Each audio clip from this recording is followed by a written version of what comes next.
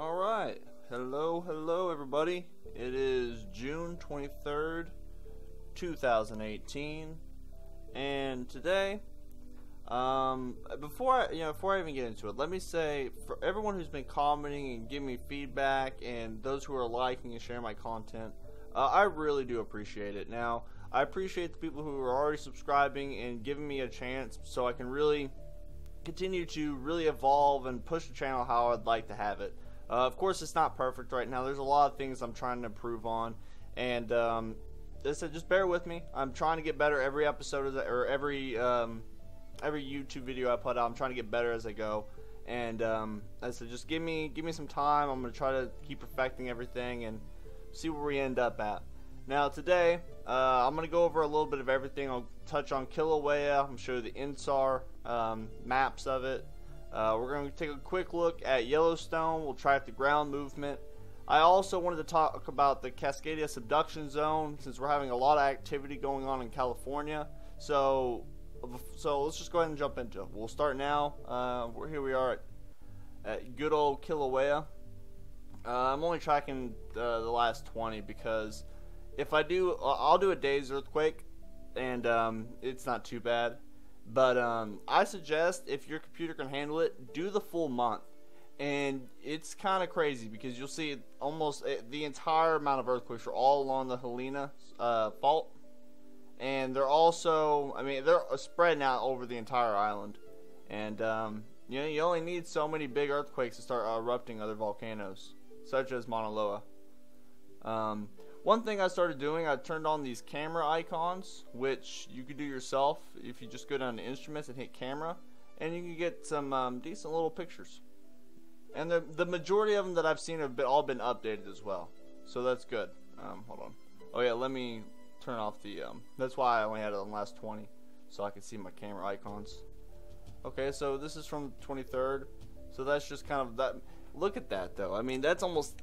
As I said, it's 1,000 feet deep. Man, it might be a little deeper now, but that's insane. It's a really good picture, though. See what else we got. Okay, here's another one of the crater. I do have a live feed as well, and we'll take a look at that whenever I finish up showing up all the other data and whatnot.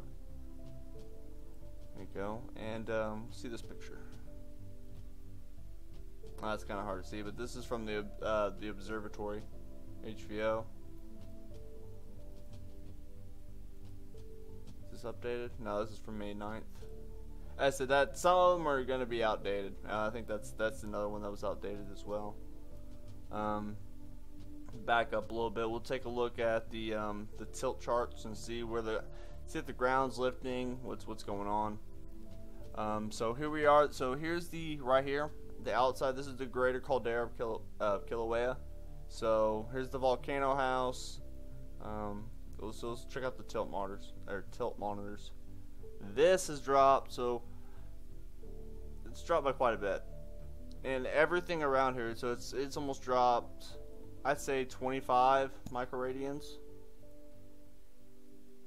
Let's go down here.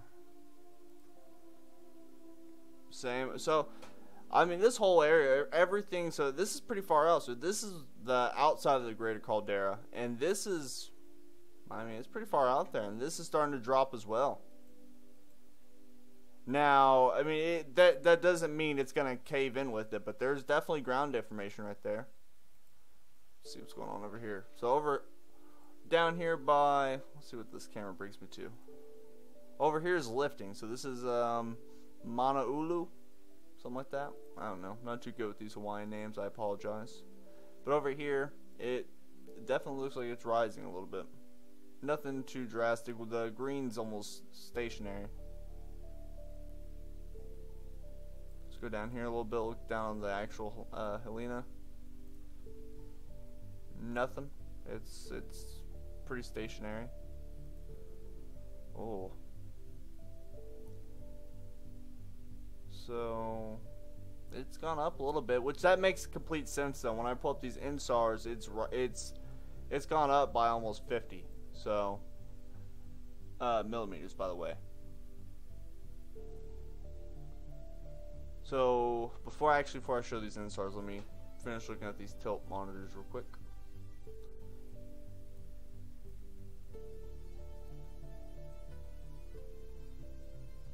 Here's another camera angle. This is from the Lower East Rift Zone. Another cool picture. Hopefully the tilt monitor works out here. Yeah, it does. Nice. Oh wow. Okay, so this is,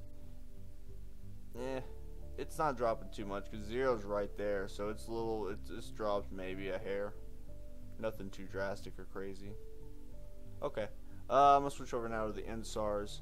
So this is from June 13th to the 19th. I want to show you this one before I show you the updated one. If you don't know how to read these charts, I'll tell you how to do it. The blue indicates how far away it is from the satellite. So either it's going down or it's moving to the east. If it's red, it's either moving towards, so it's going up, or it's lifting, or it's moving to the west. So that's how you read it. So down here in Helena, there's it moved up or it moved to the west by 50 millimeters. Down here by Kilauea, the same thing by 25 millimeters. I'm not sure what they call I don't know this area right off the top of my head, but that moved by about 5 millimeters. Mauna Loa is right here, I mean. This is Mauna Loa. Around it, and not much. We do have the outer is dropped by about 25 millimeters. Okay, so we'll go down now. So this is the most updated map they have out right now, from the 16th to the 22nd. Let's compare it real quick. So it was going up or moving to the west by about 50. Same thing. It's moving up. All this is still moving. So it's quite a bit of movement going on right now. Mauna Loa still, it looks okay. I was kind of worried there may be an eruption there, but the more I keep looking at it, what I think it's going to be okay. There's not much. If you look to see on the right, this is showing ground motion. There's not much movement or anything on the actual summit or anything. On the outside, it does look like, but you gotta understand, these volcanoes move really easily. They slide, so everything on here moves, so it's pretty normal. But no, I don't see anything too crazy with Mauna Loa, so that's really good. Okay, so before I get into Yellowstone, this is the live feed from the USGS. I'll fast forward a little bit. Nothing too crazy. You just kind of get a better look of it, what's going on. And I'll leave a link, so if if you're bored, you can just go watch this. Okay, here we are at the Yellowstone Park, and we have had a few earthquakes, nothing too crazy, and I don't think we've had any earthquakes here today, but I will check the actual earthquake map. No, we haven't. Okay, so just like last time, we'll check out the cameras, and we'll also check out the tilt monitors and the GPS coordinates if they have them, or not the coordinates, but the positions. Yeah, they do. Okay. So here's 0. Nothing. Nah, that one's not too bad. That one doesn't look like it's working. No, not too crazy on that one. This is Biscuit Basin. Oh, nice little picture. When's this? Yeah, this is updated. Oh, this is 2017 though, so that's an old picture. I didn't check these charts, make sure they're added. So this is from 2017. So that's unfortunate. Why are these? There's no activity going here. Why are these not updated? Hopefully that's not like that on all of these. Yeah, oh, it really is too. Wow. Okay, so that makes no sense. There's no, I mean, they could definitely go out there right now and get these machines going again. Okay, here we go. So the ones outside the park, or at least the one I clicked on out here, is up to 2018, so that's good. What do we got here?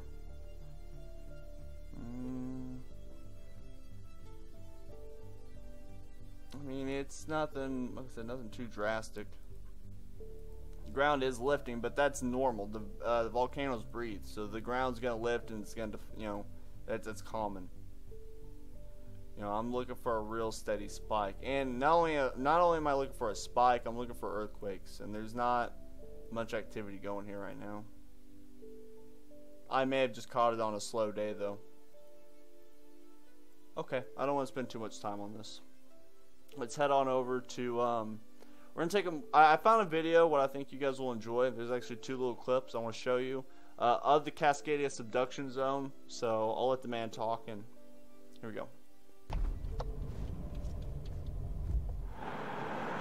We've been making these measurements for about 20 years now, and this is giving us a much better picture of where the strain is building up in the crust.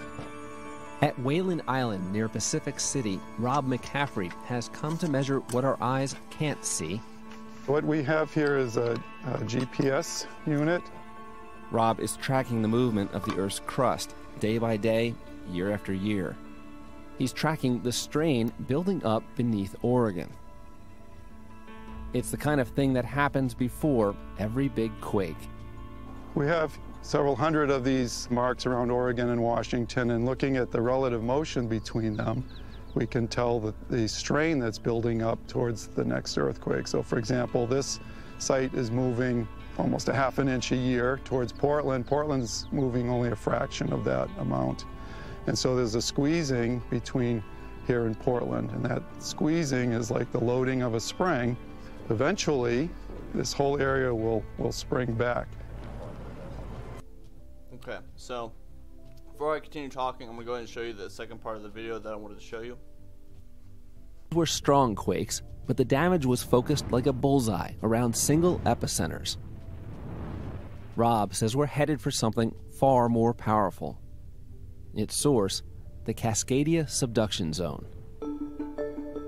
Cascadia is part of the Pacific Ring of Fire, home to the world's most active volcanoes and quakes. Since 2004, 3 major regions of the Pacific Ring of Fire have been hit by quakes greater than magnitude 8. A 4th region, the Cascadia subduction zone, runs more than 600 miles along the northwest coast. It's here where strain is building up as the Juan de Fuca plate struggles to push beneath the North American plate. When it releases, it will trigger a region-wide earthquake that will shake for up to 5 minutes, followed by a tsunami that will wreak havoc along the entire northwest coast.